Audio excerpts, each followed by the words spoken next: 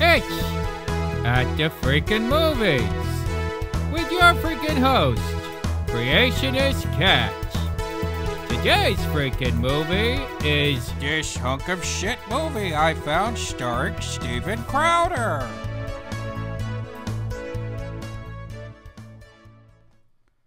Good evening, Shodomites. Lord's chosen movie critic, Creationist Cat here, and today, well, I'm not gonna lie to you. We do have a huge hunk of shit movie on our hands. Yes, we're talking about 2008's Bend and Break.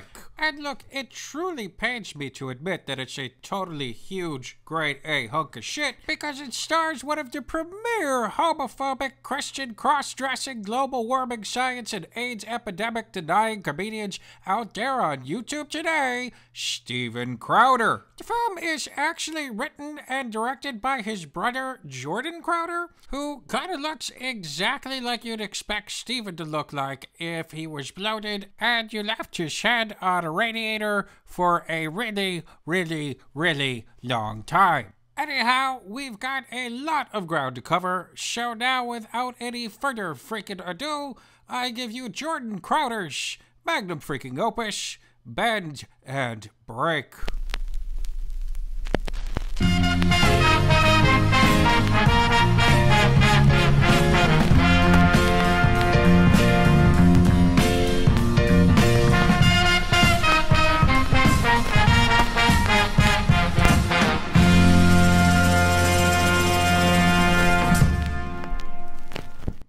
Okay guys, I'm really warning you now, this is a hunk of shit, alright? To those of you who think I am overstating things, maybe slightly, I'll admit it is a little disrespectful to hunks of shit. Okay, so we start off with this panorama from a rooftop, which I bet you'll wish you had jumped off of by the end of this movie. I don't know why we brag about it. Brag about what? Sex. Why do we brag about sex? Sex is a normal bodily function. I don't think I brag about sex. Okay, so here we have a young Steven Crowder in all his acne-ridden glory, and he and his friends are talking about bragging about having sex, which Crowder says he doesn't do, but fun fact, 4 years later, he did precisely that when he wrote this editorial on FoxNews.com about losing his virginity to his wife on their wedding night, and then shamed couples for having premarital sex, calling them floozies, harlots, and promiscuous charlatans, which isn't hypocritical in the slightest for a guy who makes his living complaining about virtue signaling SJWs. So anyhow, these guys talk a little more. Montreal is known as like the sex city. That is true. And you come here for that. And you really can't understand a freaking word they're saying because this movie has the sound quality of a Lithuanian snuff film. Although I do have to say it's pretty cool that they got access to the set of the Peach Pit for Beverly Hills 90210. So later the guys leave Steven Crowder alone, probably to contemplate what a horrible person he'll become. Then these two guys go outside and start talking. It's insufferably horrible. I'm not going to subject you to any of this, but some of you may be thinking, hey, haven't I seen that Crowder brother before who's disgustingly picking things out of his eye right now? And the answer is yes, you probably have. He was Steven Crowder's rap partner in his totally not cringy in any way whatsoever rap song, Mr. America. Mr. America, look what you've done. Pretty good, but personally I prefer their live at CPAC version much better. Mr. America! Yeah, this is clearly the superior version. I mean, you've got this old lady dancing with the fanny pack right here, and I'm pretty sure that that's atheist YouTuber Aaron Raw in the crowd right there. And you're obviously putting on a great show because the one black guy in the entire room is taping it with his phone right there, and he really seems to be enjoying it, at least until Crowder drops an N-bomb. Yeah, I'm bringing back all my knickers! What, knickers? Okay, I'm just gonna casually check my phone and act like nothing happened. So meanwhile, back in this piece of crap movie, they're still over at the Peach Pit and we're treated to some global warming denial dialogue because, you know, this is something with Steven Crowder in it. I just don't believe in it. How do you explain the summer is getting warm? That's your basis for global warming? Yeah. I'm just saying that technology's come a long way and the environment's not really doing that bad. Incidentally, I think Potholer 54 was supposed to show up to debunk all of their claims, but Steven Crowder canceled at the last minute. So anyhow, we're back with these two fart faces. Yeah. Well, I'm going to tell you something. Something that I have learned. Okay, at this point, I think I'm starting to get why they called this movie Bend and Break, because that's obviously what happened to the sound equipment. So anyhow, this lady walks by, and she drops her scarf. You see that girl? Which girl? She dropped her scarf. Okay, incidentally, Shodomites, this is the single most baffling moment of the movie to me. Because look at this. Her scarf is so securely attached to her body right there that I would find her arm falling off more plausible. So anyhow, in some freak occurrence that cannot possibly be rationally explained, her ginormous scarf somehow falls off of her without her noticing. I don't know, maybe she intentionally knocked it off or something. It just doesn't make any sense. So anyway, he returns it to her, and at the end of this exchange, she decides to give him her number. Not exactly sure why. Maybe she's just attracted to dudes who look like slightly fugglier versions of Ted Cruz. Okay, so now we're at the apartment shared by both Steven Crowder and Butterface Crowder over here. And by now you're probably thinking, this is a Steven Crowder movie. Are we going to be treated to a hilarious scene where he's dressed up in a wig, or where he flashes his penis in an insanely transphobic attempt at sketch comedy? Well, the answer is unfortunately no, but we do get to see this.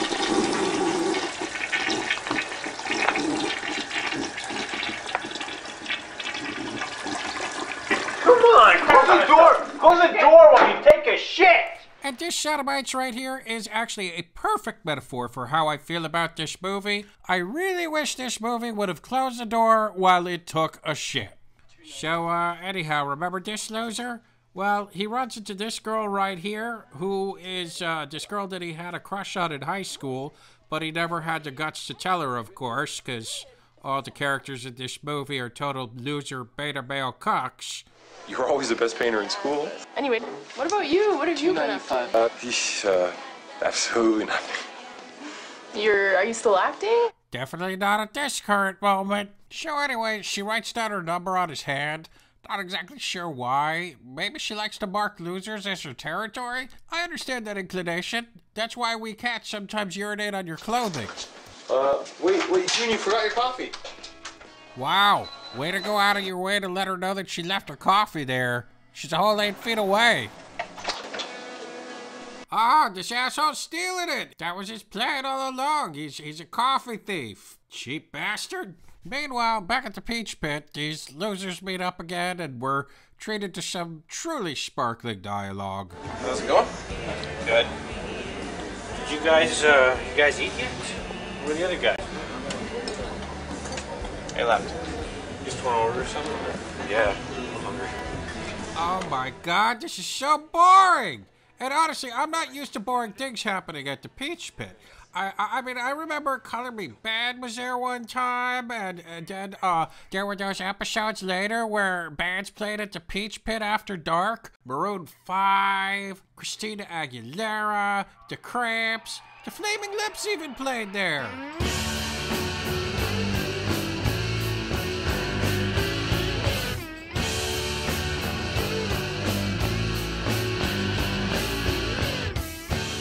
Hey, is that the Flaming Lips? Well, it's not Michael Bolton. No, it's not. It's the Flaming Lips at the Peach Pit. How did this happen? How did Tiffany Amber Thiessen convince them to play there? How did all of those people at that stage fit into this tiny restaurant? Where did everything go? Is that Seth Green? Oh my god, is the manager having a heart attack? Should somebody call a medic? But wait, I got a better question. Why are the Flaming Lips playing at the Peach Pit?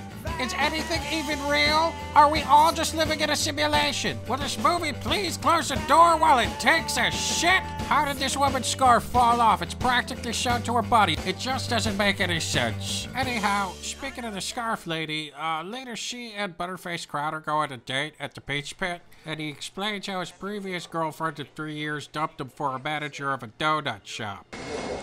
Well, I dated a girl for about 3 years.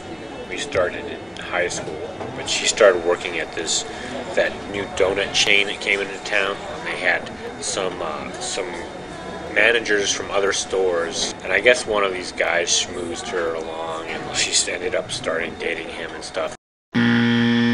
Anyhow, later, these three boring assholes are playing cards when one of the dude's teenage sisters comes over, and Crowder obviously has the hots for her. How old is she? She just turned 17. Why? She's kind of pretty hot, maybe. So it doesn't really matter that Crowder's best friend begs him not to try and fornicate with his barely legal still in high school sister. Crowder goes after her anyway, because everybody in this movie is pretty much a total piece of shit or a pathetic beta male cock. Oh, and speaking of pathetic beta male cocks, Butterface Crowder over here goes on another date with the mysterious disappearing scarf lady, and the movie they go to see is The Living End. Now, for those of you who are unfamiliar with it, and I'm sure most of you are, the final scene of this movie involves the lead character dragging his boyfriend out on the beach and sodomizing him while sticking a gun in his mouth. What the fuck are you waiting for? Just do it! So these two obviously had a very romantic date. And I guess he really wants to impress her because right afterwards he just chucks his popcorn bucket onto the street. Big ones, you get refilled, right? And obviously, treating the streets like it's a freaking junkyard is just irresistible to this woman, because a few moments later she's kissing this slovenly litterbug asshole. And meanwhile, back at the Peach Pit, Crowder's talking about women's rights. The women's rights thing is a double standard. Like, now they have, but now we're not allowed to hit them? You know, come to think of it, I'm pretty sure this movie was influential on Jordan Peterson. And then it becomes physical. Right? Like if we move beyond the boundaries of civil discourse, we know what the next step is. Okay, that's forbidden in discourse with women. And so I don't think that men can control crazy women. Dr. Peterson is correct. Men cannot control crazy women, as exemplified by this next scene right here. Personally, I kind of like older guys. Yeah, older guys are actually overrated. I dated this girl in the 10th grade. And she was really good looking, but she started dating this other guy, and he was all, "Whoa, Haley. Haley, what are you doing?" It's been a long time since I've seen you, so I thought we could catch up, talk. I didn't expect this. You know what? Get out. Get out. So, yeah, a totally humiliated Crowder eventually gets out, and she slams the door in his face. I don't know. Maybe she thought he was going to start taking a shit. Anyhow, a few minutes later, her brother comes home, and this happens. What the hell is this? What's wrong? Blake came over yesterday. Came here? He came in your room. And what? What? He tried to take advantage of me. Yes, she makes a false rape accusation, but her naively trusting brother reacts with the same passion that any man would, learning that his best friend just sexually violated his sister. That shitty bitch. But don't worry, guys, he does the right thing. And by the right thing, I mean he doesn't call the police at all. He calls Crowder instead, and he says this. You're a shit! Yeah, you hear that, you shitty bitch? Don't you touch my sister again or I'll call you a shit. You wouldn't like that now, would ya? Okay, now one thing I didn't tell you guys about before is how the Scarf Lady has this ex-boyfriend who sings in a U2 cover band. Like, for real? That's really part of the movie? And he's definitely a douchebag, but, you know, he's still a lot cooler than some pathetic litterbug cock with a Ted Cruz looking butterface. So, the second he shows up, they go inside, and we presume they fuck their brains out. I'm just assuming they do, because like I said earlier, literally every single character in this movie is a horribly unlikable piece of shit. And everybody's a total cuck, too. I mean, look at what happens when this guy finally tries to kiss the girl he's had a crush on for almost 10 years. Well, you can always visit me.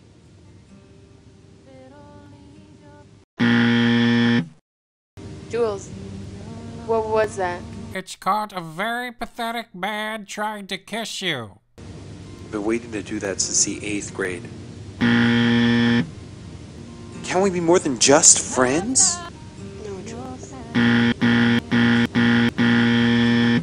So she literally kicks this pathetic loser out, and you know what? That's what he gets for stealing that coffee. Karma's a bitch, asshole. But the biggest cuck of the movie is absolutely Butterface Crowder, because Scarf Lady comes over, tells him about the U2 guy and what a huge cuck he is, and as if that isn't humiliating enough, he goes to see her later, and this happens.